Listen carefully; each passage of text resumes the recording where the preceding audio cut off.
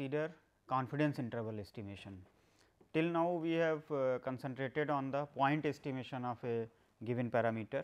So, in the point estimation we propose one value for the parameter to be estimated. For example, if we are estimating say average income levels of persons of a particular state. So, we give a value, say we say the value is 2000 rupees per month. So, we are assigning a single value, but the problem with the point estimation is that that value is not necessarily the actual value, because we do not know the true value. A more practical approach could be to give an interval of the values, rather than saying it is 2000 rupees per month, we may say the value is say 1900 rupees per month to 2100 rupees per month. So, now since we are basing our decision on a random sample, therefore, a certain probability is associated with this statement. This is known as confidence level. So, formally speaking, we define a confidence interval as follows. So, we are discussing interval estimation, and as I mentioned that since a probability statement is associated with that, we consider confidence intervals.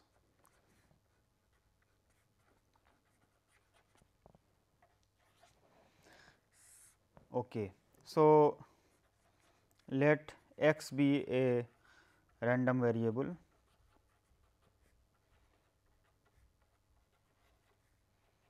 with distribution say p theta, theta belonging to script theta. So, let x 1 x 2 x n be a random sample from this distribution.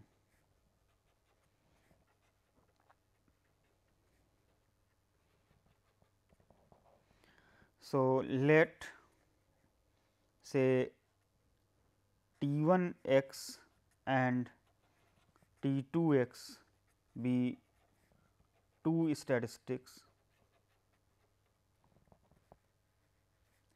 such that probability that T 1 x is less than or equal to say g theta less than or equal to T 2 x is equal to 1 minus alpha for all theta. Then if the random sample x is equal to small x is observed, we say that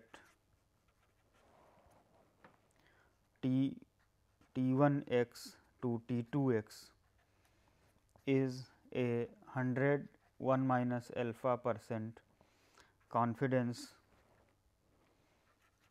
interval for g theta. So, what is the interpretation of this? That if we take 100 samples and we calculate the value T 1 x and T 2 x, then this interval is likely to include the g theta value 95% of the times. So, this is the meaning of the confidence interval, because the probability of this statement that T 1 x less than or equal to g theta is less than or equal to T 2 x is 1 minus alpha. Therefore, 101 minus alpha % of the times the interval T 1 x to T 2 x will include the true parameter value g theta. So, now from here we understand that if I take alpha to be a small value, say I take alpha is equal to 0.01, that means 1 minus alpha is 0.99. So, that means we will have 99% confidence interval. So, the smaller alpha value, the larger is the confidence level. Now, how to find out the confidence intervals? What you will call to be a desirable confidence interval? Naturally, if we have higher confidence level, then it is good, because we can say that this is likely to include the true value. However, there is a certain contradiction here, because if we increase the probability, then naturally the size of the interval will also increase.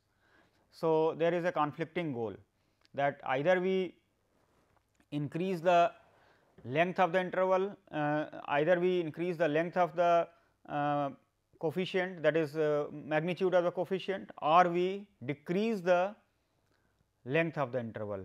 So, we have a theory of fixed width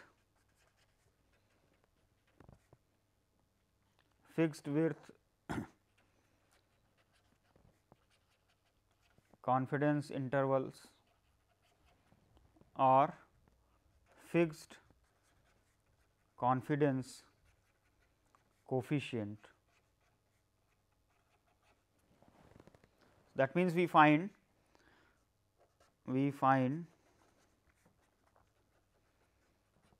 shortest length confidence interval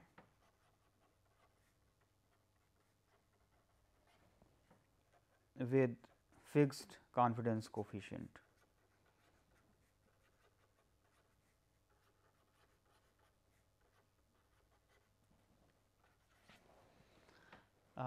This theory is closely correlated with the theory of finding out best tests of hypothesis. So, we will not get into that right now. So, what is required here is that for a given parameter, we should be able to find out two statistics such that this probability is independent of the parameter, because this is fixed value 1 minus alpha, it is not dependent upon theta. That means, we should be able to consider certain quantity where g theta is involved, and I am able to write down the distribution of that which is free from the parameters. So, a well known technique here is called the pivoting technique, and we make use of the well known sampling distributions that we have done. So, let us consider confidence intervals for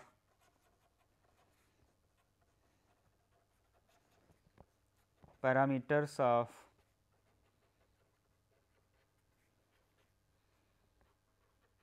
normal distribution.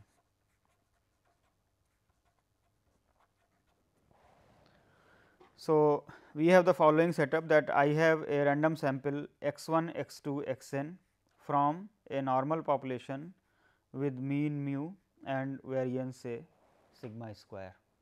So, here the parameters are mean and variance, and we are interested in the confidence intervals for mean and variance. So, let us consider say confidence interval for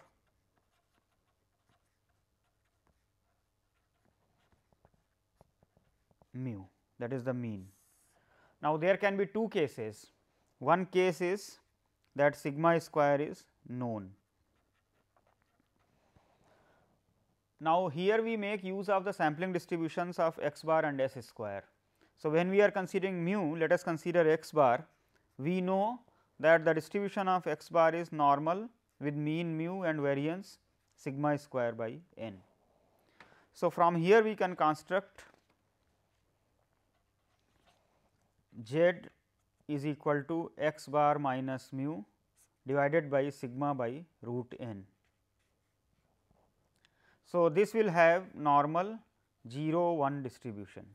Now, you see this is a important statement, because here I have able to create a function of random variables and the parameter for which I need the confidence interval, such that the distribution of this quantity is free from the parameters.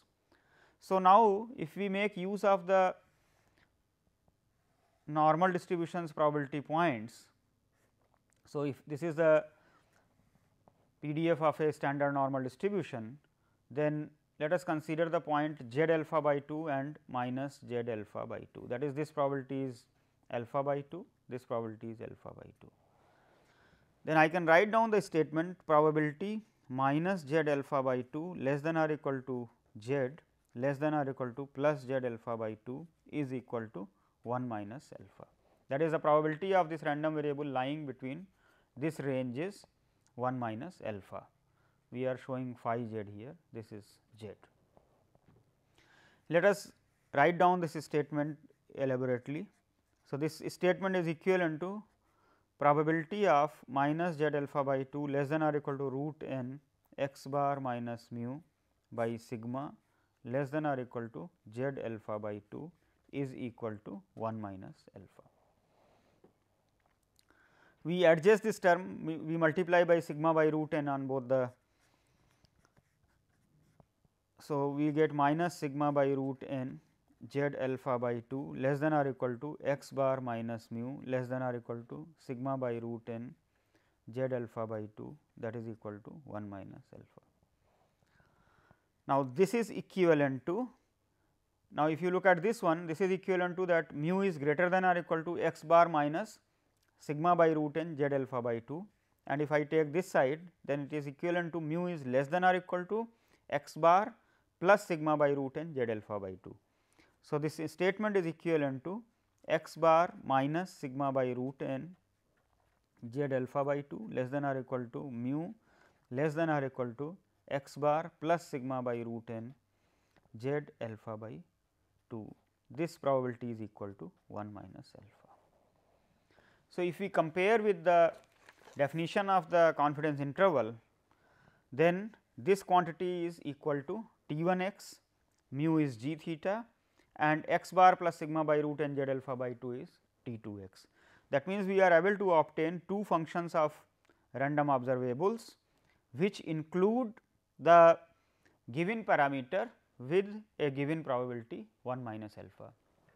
So, we can say that x bar minus sigma by root n z alpha by 2 to x bar plus sigma by root n z alpha by 2 is a 1 minus alpha percent confidence interval for mu. That means, when I have the sample x 1, x 2, x n, here sigma is known, then easily I can calculate x bar, sigma by root n, and z alpha by 2 will depend upon the value of alpha. Suppose I say alpha is equal to 0.05, that means, I want a 95% confidence interval. So, then z alpha by 2 means z of 0.025. From the tables of normal distribution, one can see that this value is 1.96. So, for example, if say x bar is equal to some value say 2, say sigma is equal to 1, suppose n is equal to say 4 and alpha is equal to say 0.05. Then you have z alpha by 2 is equal to 1.96. So, x bar plus minus sigma by root n z alpha by 2, what this value will be equal to? 2 plus minus 1 by 2, 1.96, that is 2.98 as the upper value and 1.02 as the lower value. Basically, we are getting 2 minus 0.98 to 2 plus 0.98.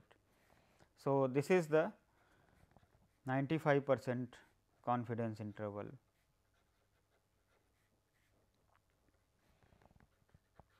for mu. If we had a larger sample size, we can easily see that as the n will increase, the sample size is more, then sigma by root n will become a smaller value and the length of the confidence interval will shrink. That means, accuracy will be more. For example, suppose here n is equal to say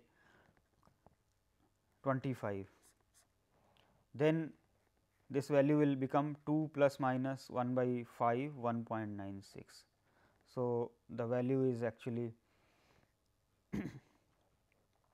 0.392.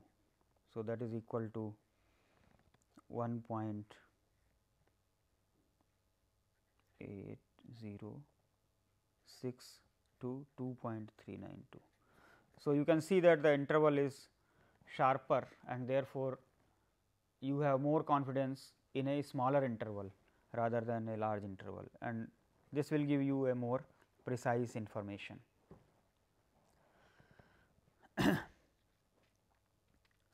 You can see another thing. Suppose I have alpha is equal to 0.1 or suppose I have alpha is equal to 0.01.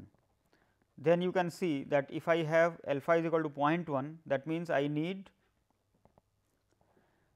only 90% confidence here, that is 1 minus alpha will become 0.9. Naturally, the interval will become smaller. If I have alpha is equal to 0.01, that means it is a 99% confidence interval. So, the interval length will become more. So, depending upon your compromise situation, that how much confidence you need for the parameter, you can appropriately adjust your interval. Now, let us take another case here.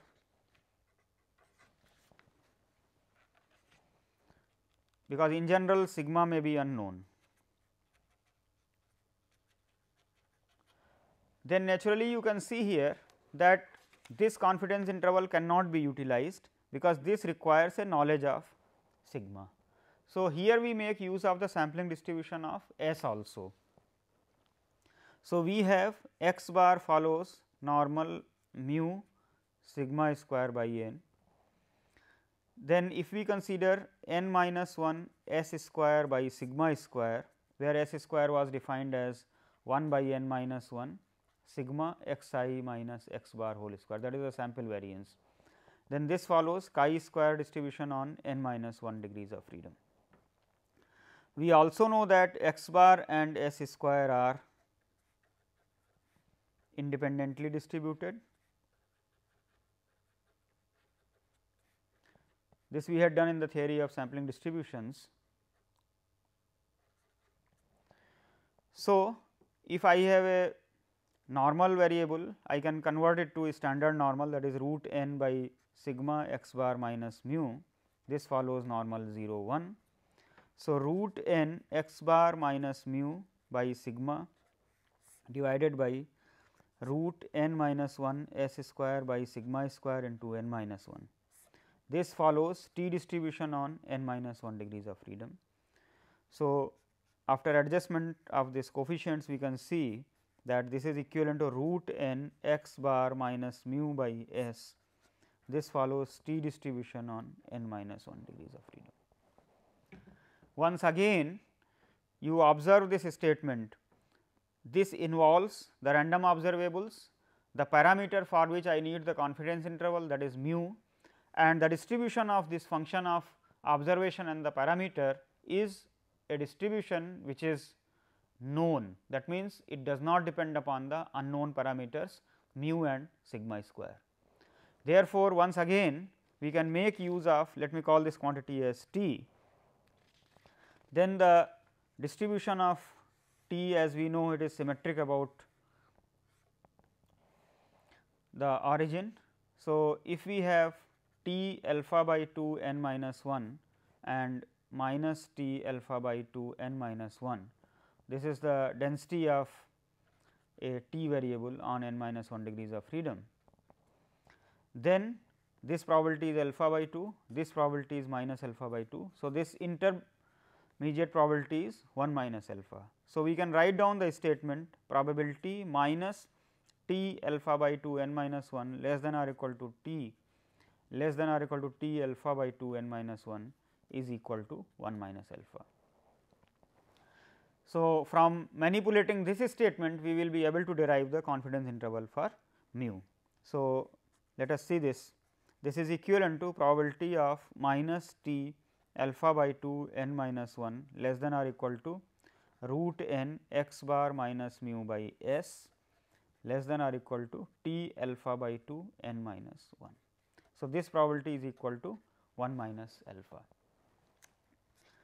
So, Once again, if we multiply by s by root n, we get minus s by root n t alpha by 2 n minus 1 less than or equal to x bar minus mu less than or equal to s by root n t alpha by 2 n minus 1, that is equal to 1 minus alpha. So, once again after simplification, this condition is equivalent to mu is greater than or equal to x bar minus s by root n t alpha by 2 n minus 1 and mu is greater than or equal to x bar plus s mu is less than or equal to x bar plus s by root n t alpha by 2 n minus 1. So, x bar minus s by root n t alpha by 2 n minus 1 less than or equal to mu less than or equal to x bar plus s by root n t alpha by 2 n minus 1. So, this probability is equal to 1 minus alpha. So, x bar minus s by root n t alpha by 2 n minus 1 to x bar plus s by root n t alpha by 2 n minus 1. This is a 1 minus alpha % confidence interval for mu. So, how to obtain the confidence interval in a practical situation? We observe the sample, we calculate the mean and the sample variance, and then we look at the confidence level that we want. Suppose alpha is equal to 0.1, then we look at t at 0.05. Now, suppose there are 10 observations, then we look at t 0.059 from the tables of the t distribution and evaluate this value. So, that will be a 90% confidence interval for the parameter mu.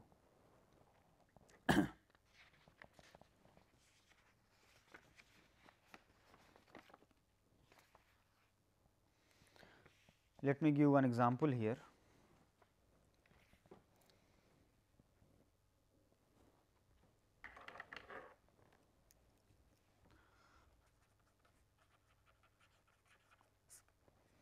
So, 10 bearings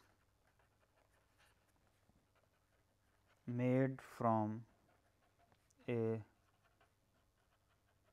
certain process have a mean diameter 0.0506 centimeter and a standard deviation 0.004 centimeter. That means, the sample has been collected on 10 bearings and its mean, that is x bar, has been calculated and the standard deviation, that means s, has been calculated and n is 10 here. Assuming that the data may be looked upon as a random sample from a normal population, construct a 95% confidence interval for the actual average diameter of bearings made by this process. So, if we are considering x 1, x 2, x 10 as the 10 observations on this bearings. So, that means, these are denoting the diameters, then this is following normal mu sigma square. So, this actual average diameter is mu here. Now, we do not know the values of mu and sigma square. So, from the sample x bar has been calculated and s has been calculated here, n is equal to 10 here. So, if we want a 95% confidence interval, that means, we need the value of t 0.025 n minus 1, that is 9. So, this value from the tables of t distribution can be found, and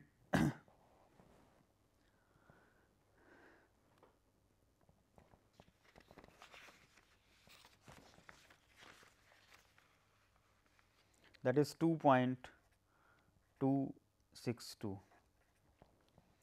So, we calculate here x bar plus minus s by root n t 0.0259, that is this value is 0.0506 plus minus 0.004 divided by root 10 into 2.262, which is equivalent to 0.0506 plus minus 0.0028612. So, if we evaluate the lower and upper limits, it is 0.0477 and 0.0535. So, this is a 95% confidence interval for mu.